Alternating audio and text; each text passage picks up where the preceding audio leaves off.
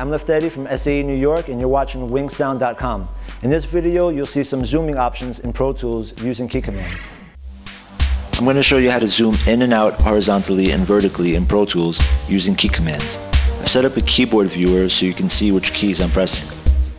To zoom in and out horizontally, let's go over here to the base and make our selection. And now press and hold the command button.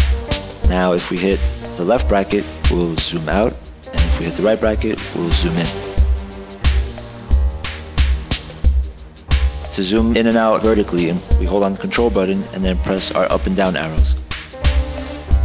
If we want this track to fill up the screen, we'll just add command to the equation, so now we're pressing control and command and then hit either up or down. Now we could just hit control up or down to get our track back down to size. These commands could apply to more than one track without those tracks being in the same group. For example, let's say I don't have my drums grouped, but I just want to see all of them fit the screen.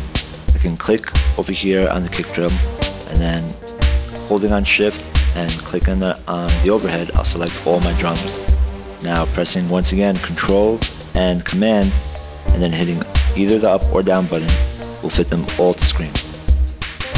Lastly, and this is especially helpful when working with a large amount of tracks, if we hold on the control, option, and command button, and then hit once again either up or down, it doesn't matter, we'll see everything fit the screen.